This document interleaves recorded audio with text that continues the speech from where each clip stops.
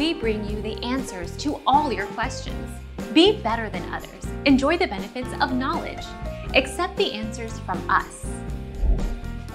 It is not legal to keep fur-bearing animals, fox, otter, raccoon, opossum, skunk, etc. as pets in Texas regardless of where they came from.